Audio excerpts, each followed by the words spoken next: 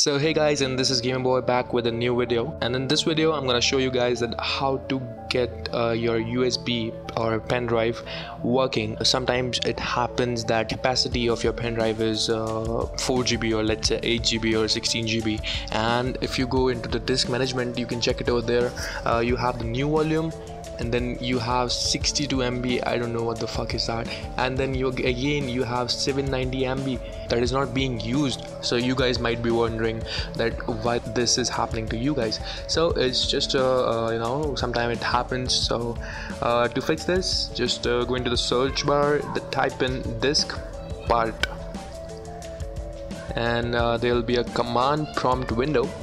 Then you can just type in here list disk. As you guys can see, I have disk 0, which is my primary hard disk, so it's a 500 GB, so I'm not gonna do anything with that. But apart from that, I also have a disk 1, which is of 4 GB. Then type in select disk 1, and disk 1 is now selected. Then you just have to type in create partition primary. Disk part succeeded. Then you just have to exit, go to my computer,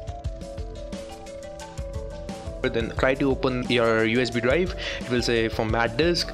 Just do the format, but make sure that you have selected the NTFS file system and the default allocation size, and then start the format.